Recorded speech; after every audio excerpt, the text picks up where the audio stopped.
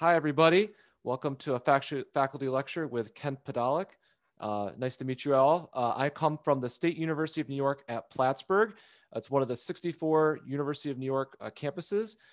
Plattsburgh is a very far northeast campus, way up in the corner, nestled between Vermont, Canada, and New York. So I'm way up there. And I am pleased to talk with you today about DC circuits, shockingly irresistible. Hope you all enjoy. So today's topic, I'm going to go through a lot of maybe what you've seen, but give you maybe a little more insight into some of these topics. And I'm looking through circuit terminology, including resistivity, a brief discussion about resistivity. Then I'll go into Ohm's law, resistors in series and parallel. And then finally, we'll go into Kirchhoff's laws, junction rule, loop rule, go through some more details into those laws. So if you're studying physics in general, some of these topics may appeal to you. This would be a great lesson to go through, brush up on your different topics and see how you do. So won't you join me today and let's see what's going on. So the first thing I want to get into is some current events and specifically current.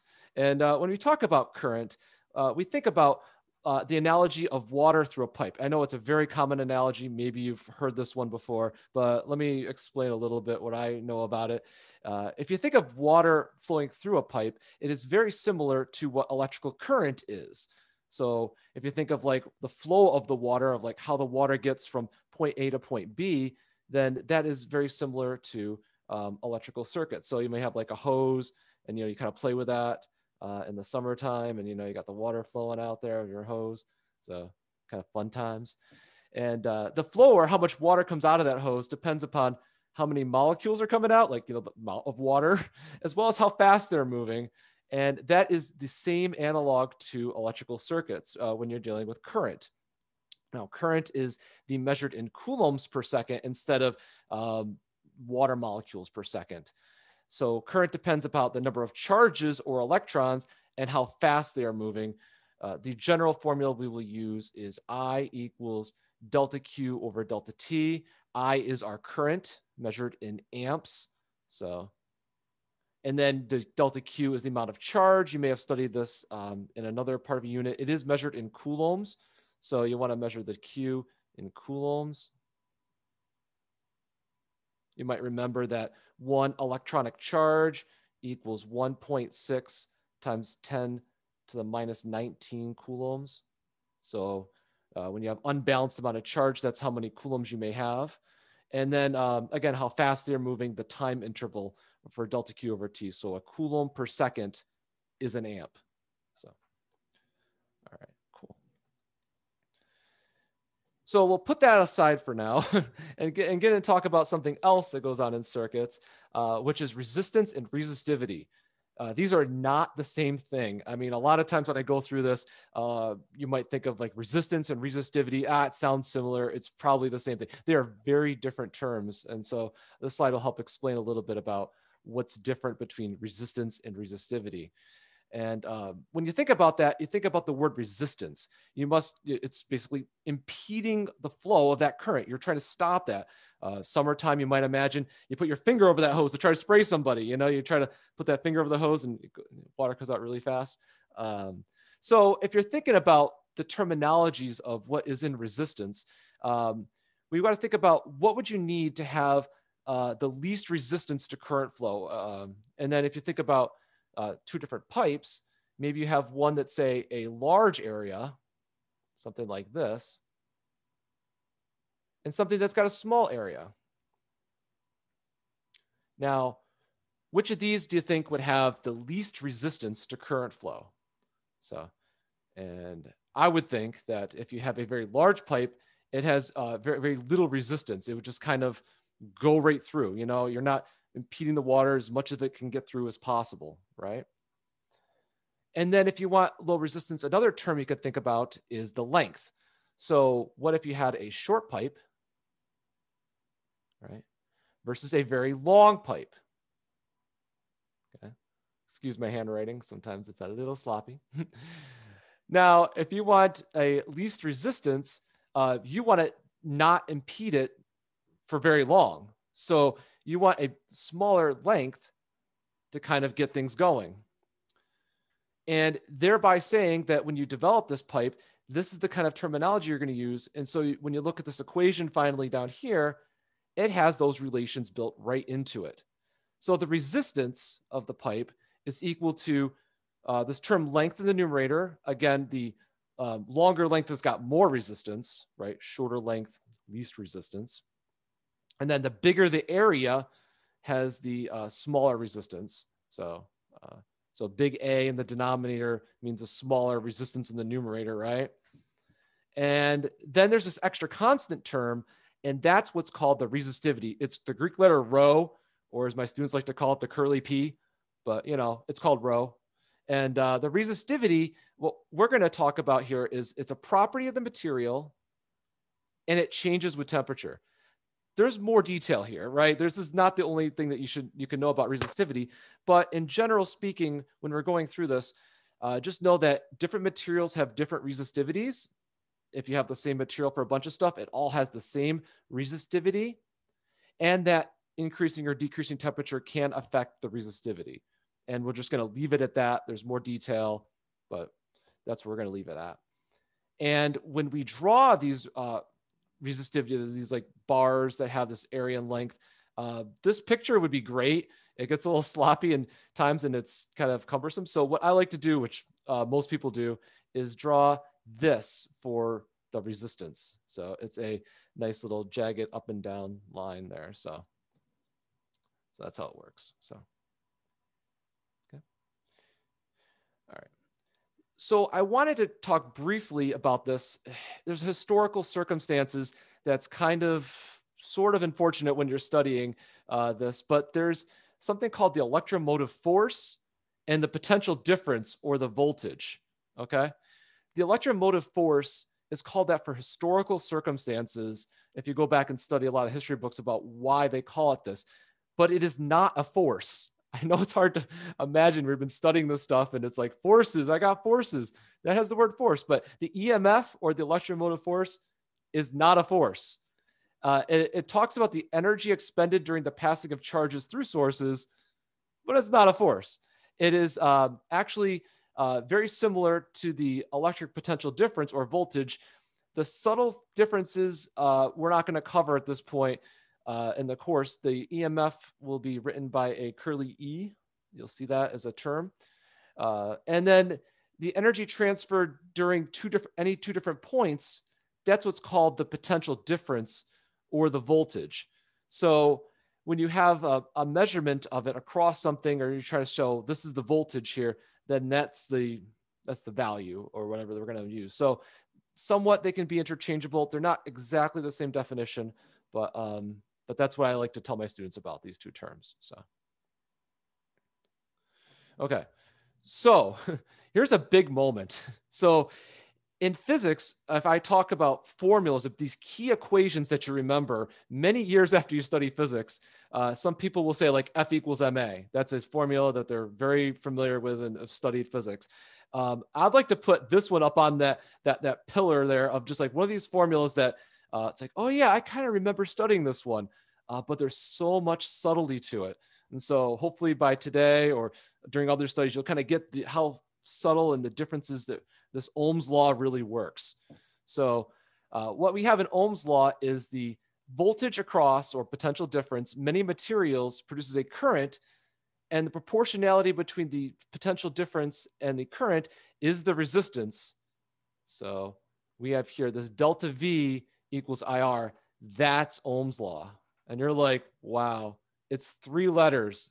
That's gonna, remember how hard Ohm's law, or remember how hard Newton's law was sometimes, and all the little subtle things?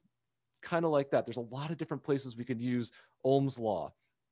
And that constant proportionality is the resistance that we've been talking about. Okay. So we know the units here. We got the delta V is in volts.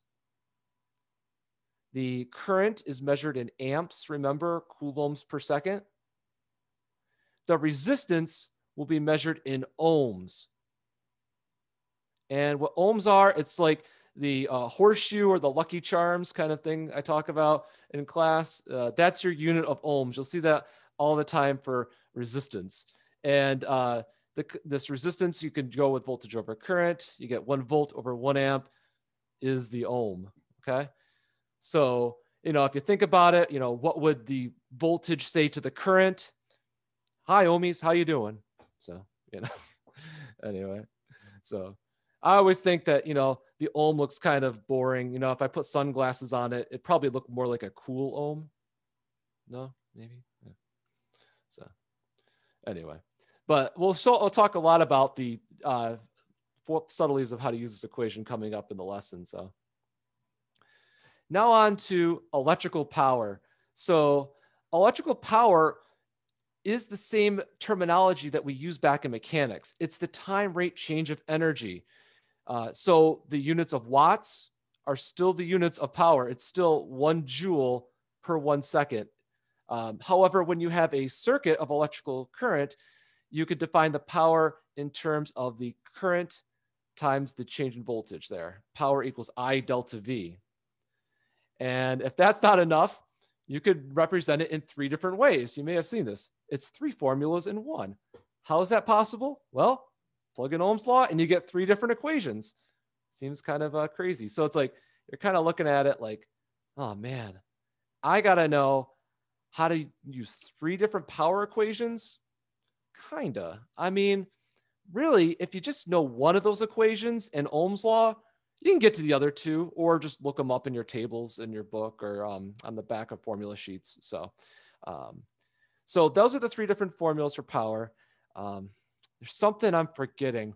What is it? What is it? Oh, never mind. It's the power, power and brightness. So brightness is something that people talk a lot about, like which bulb is brighter. And in general, in the physics classes I've had, I always tell students power is proportional to the brightness of the light bulbs or the resistors. Okay. There's more to it.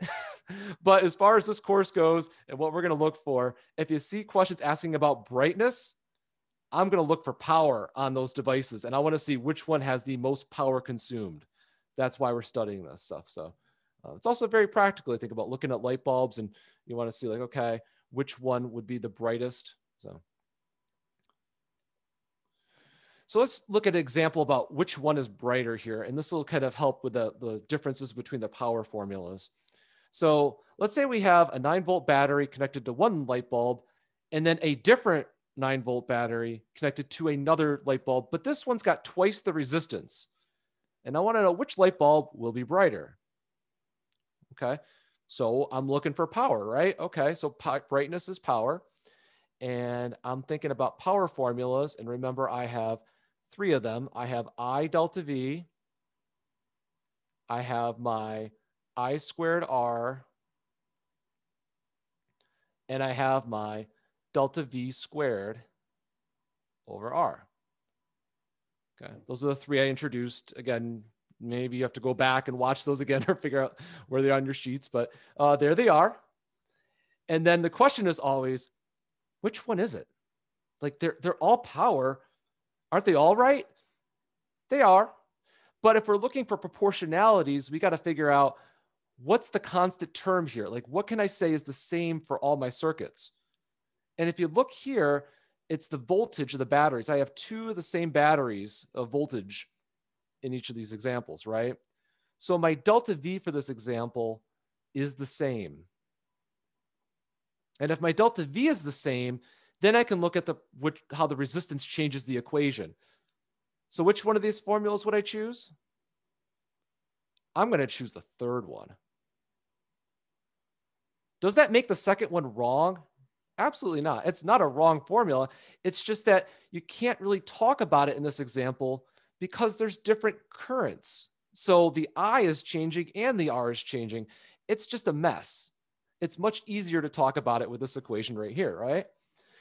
So if the voltage is the same, and this is something that my students struggle with, if the voltage is the same, I don't need to plug in numbers always to figure out how things change. I could just look at how it relates proportionally. So if this is the same and I put twice the resistance in the denominator, it's like plugging in a 2 for the R. So I could say that if I plug in a 2 for the R, 1 squared over 2, like PO or the original power or the P of the first one. This is the first circuit, you know, this is the second circuit. You can see that it's just going to be half of the amount of power. So by doubling the resistance, you could plug in a 2 there, and you get that there's half amount of power. Now, if you don't like this and you're just like, I've never seen this kind of plug-in kind of method and it scares me, don't worry. Go through it numerically. I mean, if you don't have a number, like, oh, there's like twice the resistance. He didn't give me a number. Put in 2 numbers. Put in like 2 ohms for the first one, 4 for the next one. It'll take a little longer, but I think you'll start to prove to yourself as you get more comfortable of handling proportional relations that you get quicker on the buzzer with this one. But you know, go ahead and play with it. And if you need to plug in some numbers, it's fine. So. Okay, so let's look at a simple circuit first and talk about some of the issues I find when people start studying these things and looking at it. So here is what it looks like more schematically on the left, where you have just like a battery, like a AAA battery maybe, and a resistance or some sort of light bulb. That this is a schematic of what it might look like. That's the same as the circuit diagram over here on the right. So what you have here is you have your battery, which is symbolized by a long wire, a long line, and a short line. Okay, the long line is the positive side. On the other side, I like to consider it 0 volts. Okay, is a potential difference. So if I say +4 is on one side, I'll say 0 volts is on the other side. And then you have the 4 ohm resistor, which is symbolized by over here. And then the question I want to ask first is, which way does the current flow? Okay. So this is something that, you know, unfortunately, convention is not the way that you would hope. We know that electrons are what is flowing. And so what you would traditionally think is that you would have the negative electrons flowing out of the negative side of the 0 side terminal of the battery and coming around the circuit this way. Okay. But what we're going to do, which everybody else does, is we assume a positive current flow that goes around like this. Okay. Now, it's like, well, that's weird because it's not positive charges moving. True. But we all talk about positive currents, and that's what, when we go forward to analyze all of our circuits, that's how it's going to look. So, so we're going to have to just kind of know little secrets in our back of our mind, like we all know it's electrons flowing the other way, but we're just going to go with the eye going in the clockwise fashion. Okay, sound good? All right. Now the other question people trip up on is number 2. Well, I write my answer for number 1 here, clockwise. That's clockwise how it goes around. Okay, so number 2, it says, what is larger, the current flowing into the resistor or out of the resistor? A lot of people want to look at this and say that, oh man, you know, you have like a ton of current and then out of the resistor, there's like nothing because it all like stopped it because it's resistive. That's not the case. Think about how when you have that water in your hose, once the hose is full, every drop at the beginning is the same as a drop out. They all kind of, it pushes its way through. It's the same, but it's, you know, that's what's going on here. It's like one leads to the next. So if there's just one path, there's just one current. There isn't any more at the beginning or the end. What you might be thinking of is maybe the potential difference, because that's kind of like an energy.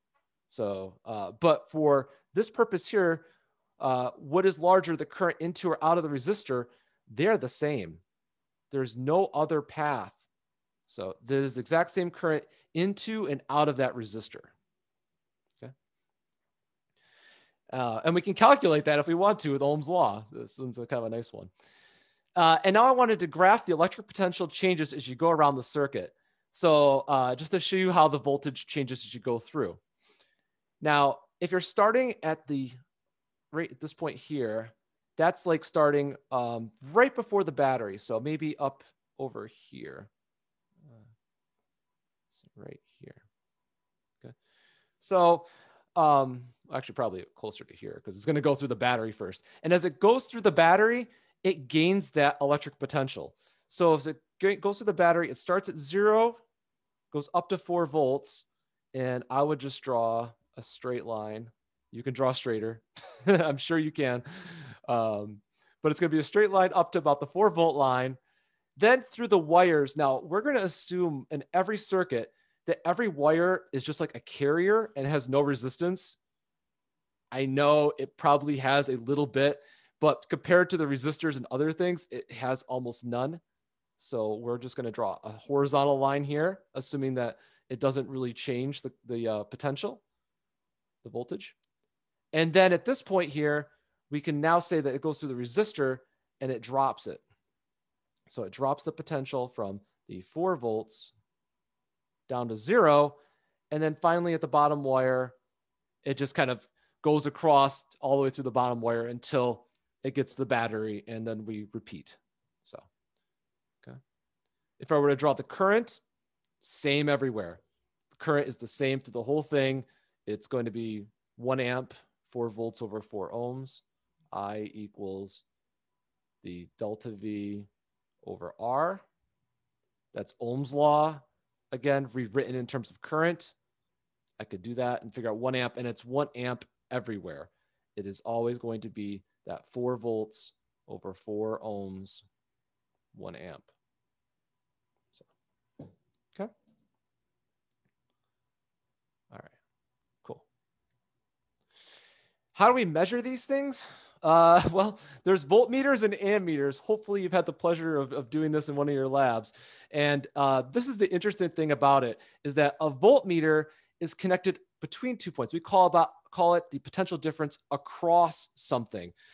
So if you wanted to measure the voltage across this resistor, you take 2 wires, you put it across there, and then you get a voltage measurement. When you have an ammeter, those have to be connected in the line of the circuit. So you'd have 2 different like electrical leads, and you have to put the ammeter into your circuit. So you break it, you put it in, and then you close it. So a question I have for you all is, which one of these do you think has a very low resistance? And which one of these do you think has a very high resistance if we want to make a measurement? Okay. And I could tell you, by design, the voltmeter here, we do not want very much current to go through it. We don't want to disturb our circuit and drastically change it. So if we don't want to change that circuit very much, the answer is that this resistance must be very high. High-ish, usually in the mega ohms if you're having a practical voltmeter, and that's usually much higher than other resistances in the circuit, but that's generally very high. When you're looking at an ammeter, if you're thinking about the resistance of that, the ammeter, of course, will have a very low resistance now, the opposite, okay? And this is why, if you've ever been in a physics lab, people always worry about you making ammeter or current measurements. You may ask yourself, like, well, why can't I just measure the current? Well, because that resistance is so low that basically if you connect it haphazardly or in the wrong way, you could blow the ammeter, and basically you have to change the fuses, or you could ruin the circuit board depending on how egregious this is. So it's much more protective to kind of protect your ammeter. Voltmeters generally, since you're not putting them in the circuit, it's got a high resistance. It's pretty easy to use. So, okay, so let's put some resistors together and let's see what happens. Everything's good when it all comes together. It's nice. And so there's 2 kinds of ways we could wire things together. The first way is called series wiring. Okay. What series wiring is, it looks something like this. And what happens is that you go through one resistor and then you must go through the next resistor.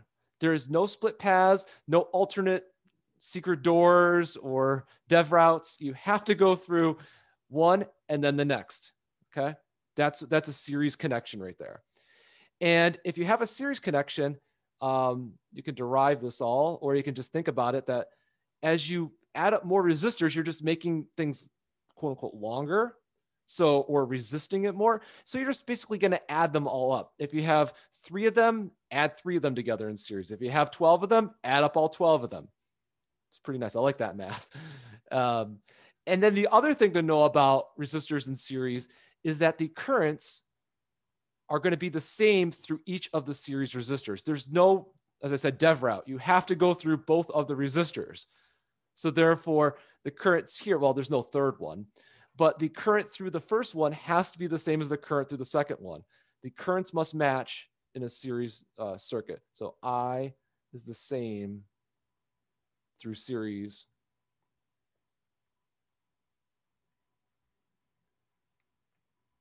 resistors. Current is the same through series. That's the way I remember it. You have series resistors, the current must be the same. Here's the alternate. Can't be just one thing, right? Parallel wiring. Okay, so what is parallel wiring about? Parallel means that you have a choice of path, okay?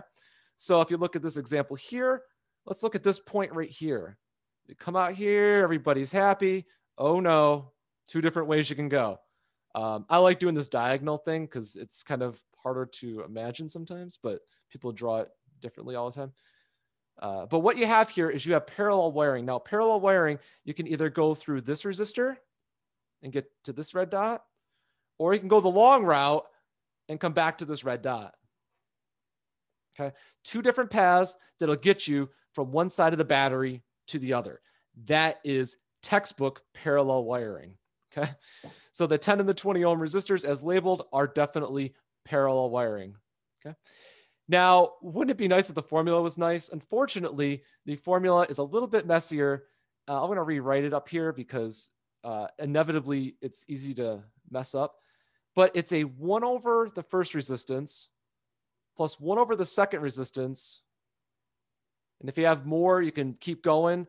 And that equals 1 over the R parallel, the combination of the two making a parallel resistance. Okay.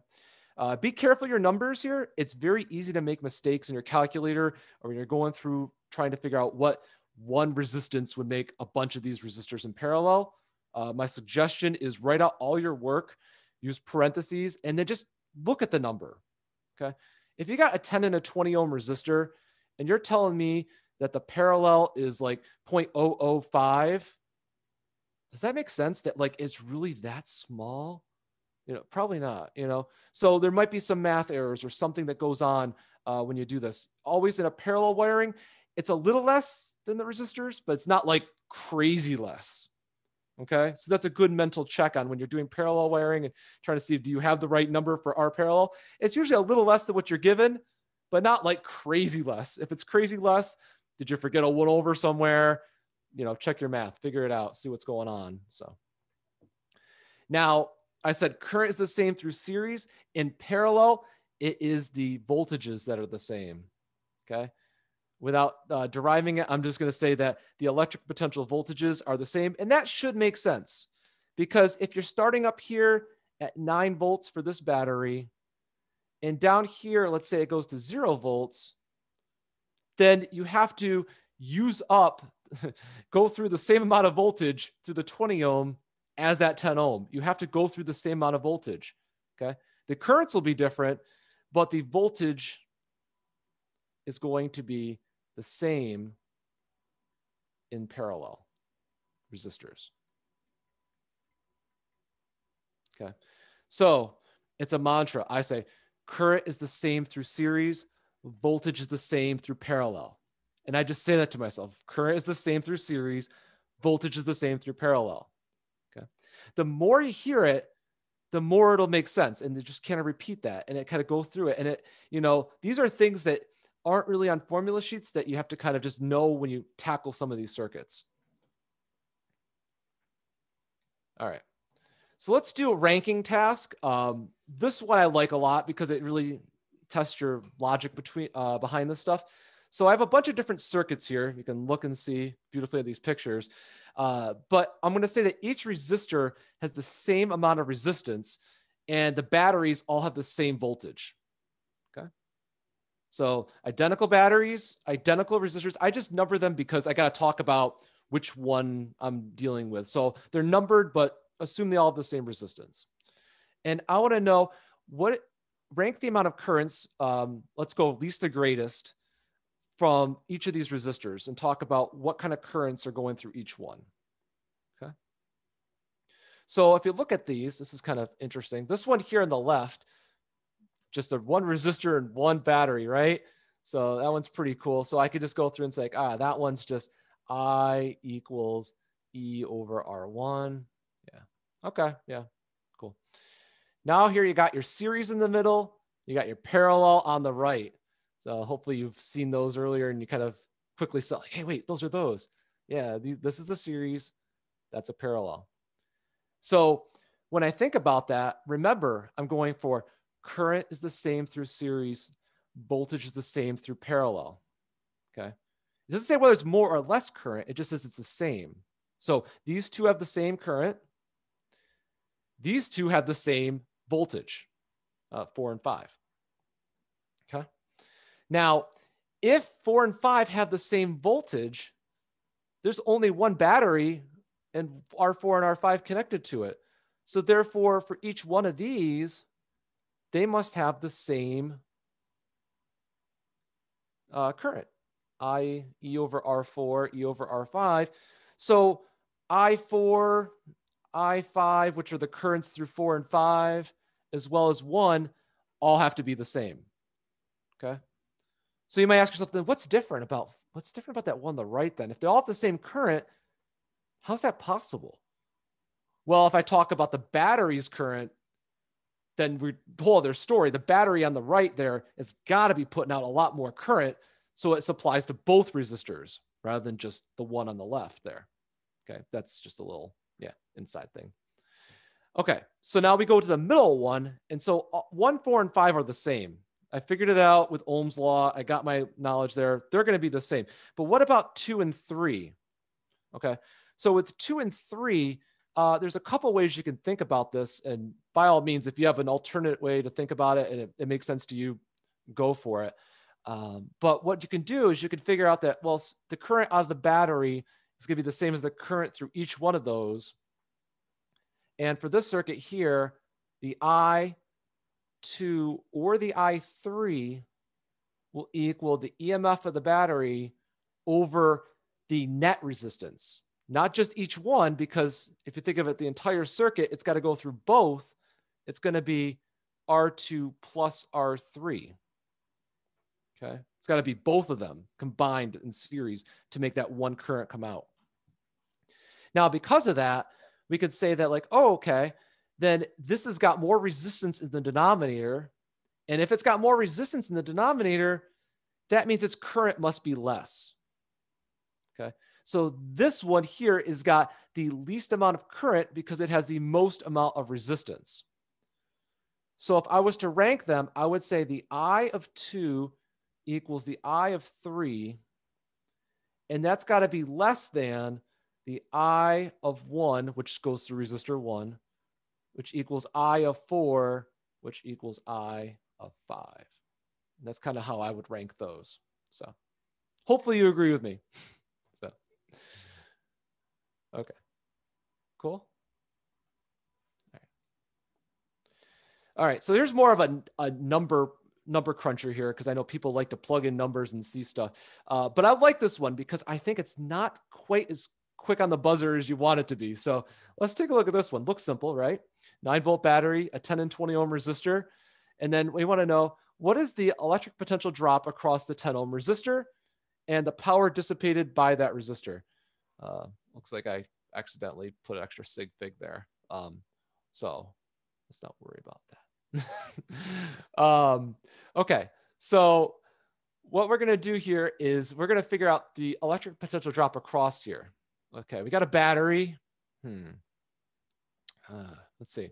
Is it 9 volts? No, it can't be 9 volts because some of the voltage will be here and some of it will be here. So, how do I get the voltage here? Well, what I could do is I know my series stuff, right? So let's start with that. Say I of this, or the resistance of the series. Whoops.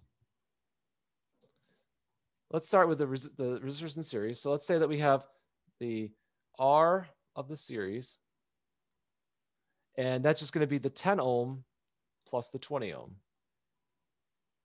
So it's 30 ohms, right? Nice.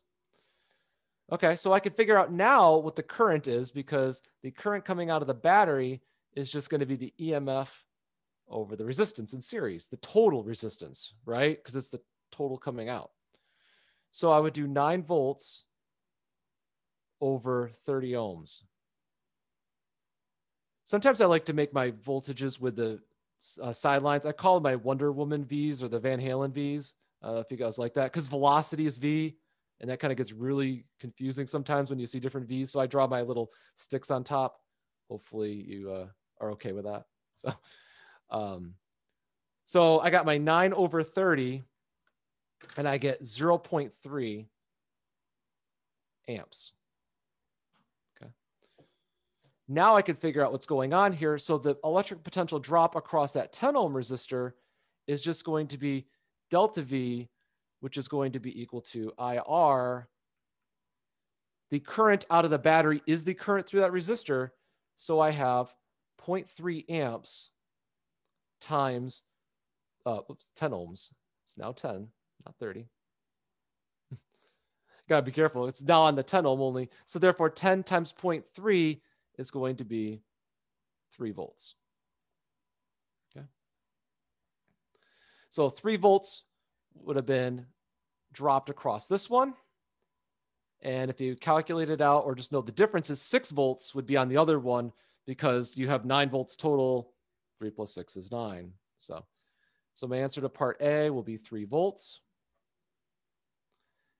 And then the power dissipated by that resistor, you know all the values actually right now. You know that the 3 volts, 10 ohms, and you know 0.3 amps is through the whole circuit. So really any formula would work fine that you have been using for power. So I can do I squared R possibly, just as to vary it up, change the game a little bit. So 0.3 amps squared times my resistance of 10 ohms. Got to be careful, like it's only that resistor's stuff, not the total here. So I do 0.3 squared times 10, and I get 0.9 watts. Right? Yeah. Okay, good. And those are the answers to part A and B. I was just double checking my math here, making sure everything works out. And I tried another equation.